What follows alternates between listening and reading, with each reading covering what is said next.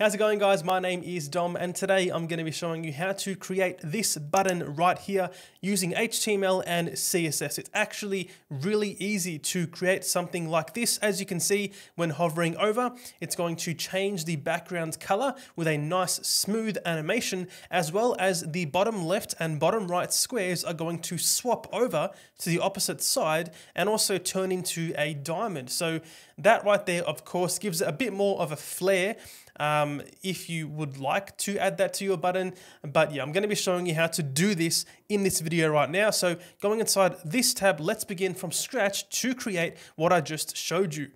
So going inside the index HTML, it currently looks like this. We're going to be including a new button on the page with a type of button and a class of, let's say, large dash button. Okay, this class here is going to allow us to be specific that this button is going to be the fancy one with the animations and the squares, etc. Okay, inside here, let's just say learn more in all caps as the button display text.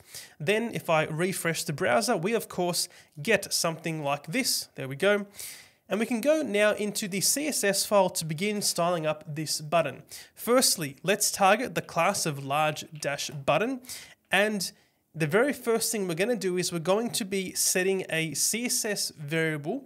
We're going to say dash dash border dash width equal to 4 pixels. This here is just a variable. We can reference this value later on to give us 4 pixels. So more on this shortly. We need the variable to get the animations to work correctly. So I'll explain more about this very shortly. Let's now hop down here and say padding at 0.75 EM, top and bottom, and 1 EM left and right. Of course, EM refers to the current font size, okay? We can now say a color of a white, a background of black. There we go. We're going to be using a border here. And instead of saying 1 pixel solid and black, we're going to use the border with a CSS variable or CSS property. Now, I made a mistake. This actually needs to be 1 pixel and not 4. Okay. Now, instead of 1, we're going to say var and then say dash dash border width. So basically now, this just means border 1 pixel solid black. Okay. Hopping down here, we can say outline of none and a cursor of pointer, as well as a font family. I'm going to be using the LexEnd font family. You can, of course, use whatever you like, and a fallback to sans serif. I'm also going to set a font weight of 500, okay? And alongside that, a letter spacing of 0.1 EM. Okay, I'm going to stop right here, save this, go back in the browser, refresh, and we get this right here. As you can see, we have the padding applied, we have the letter spacing, the background, and so on. So everything currently is working as expected. Now, we did add a border of 1 pixel solid and black, but it is not visible because, of course, the background is also black. Okay, the reason why this border needs to be there is because when we animate and change the background to be white, we want that black border to still be there. So it's just filling in the blanks for now. And of course, later on, again, when you hover over it, you're going to be able to see the border. Okay. Moving forward, we can also do one last thing here and set the position to be relative. This here is important for the next part when we get the squares to be displayed. So to get the squares to display, we're going to be taking advantage of CSS pseudo elements. Now, for those of you who aren't aware, a pseudo element in CSS is simply just a virtual element which we create using CSS. So it works in a much similar fashion to simply just having a div inside the button. Okay, we can give it a width and a height and a background, and we can move it around, animate it, etc. Okay, so we're going to be doing that using CSS. Let's say large dash button and then say colon colon before, then say large button colon colon after. So we're targeting 2 pseudo elements here. Of course, that's going to be 2 squares. Okay, so what's happening here is we're going to be setting a square size. We'll say dash dash square dash size, okay? Then say 4 pixels, okay? This here is just a CSS variable like this one up here, just to store a temporary variable. We're going to be referencing it very soon. Now, also keep in mind that this colon colon before refers to the left square and after is the right square. Okay? So for these squares, we're going to say content of empty string. This here is important to pseudo elements to getting them to display in the first place. I've also got a whole video dedicated to pseudo elements if you want to learn more.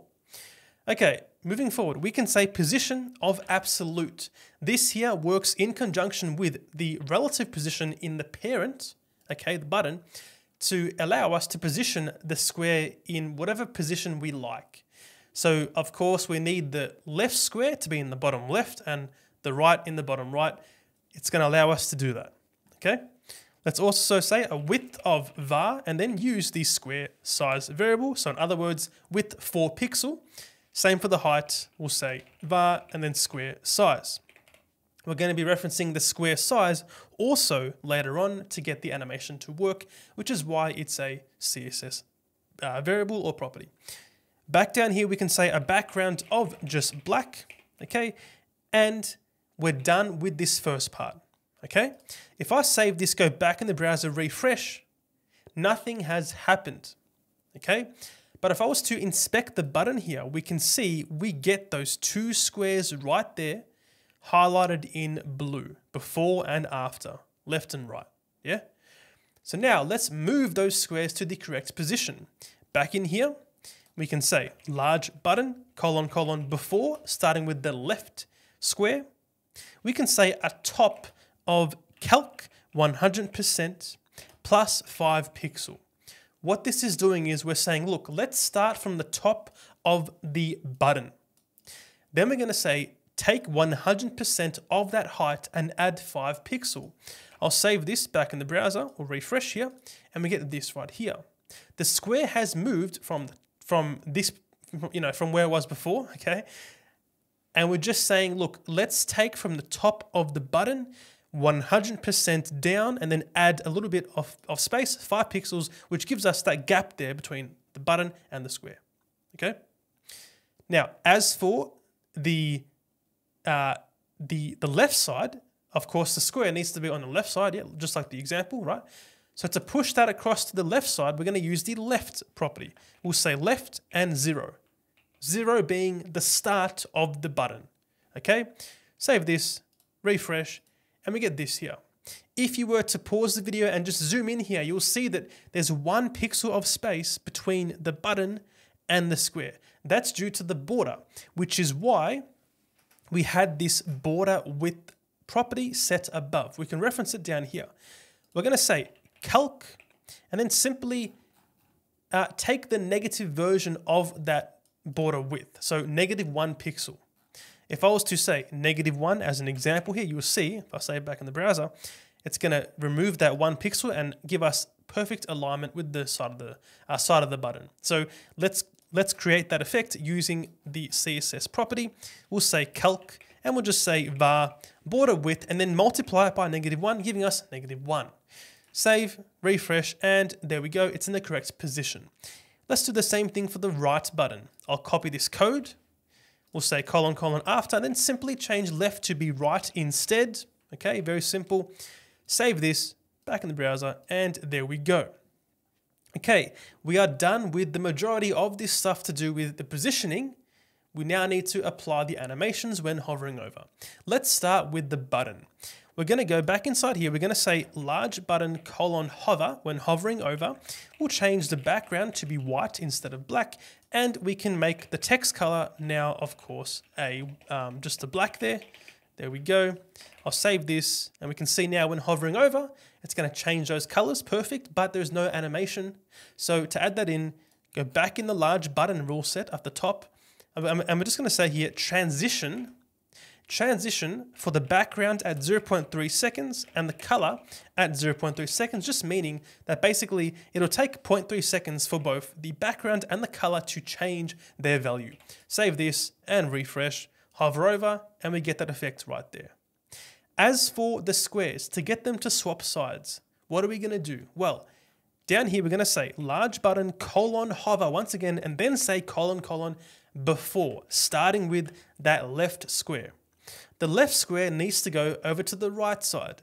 So for this one, we're going to say left, then just say calc once again, and we're going to start with the 100% value. So just simply take the left and push it across all the way to the right.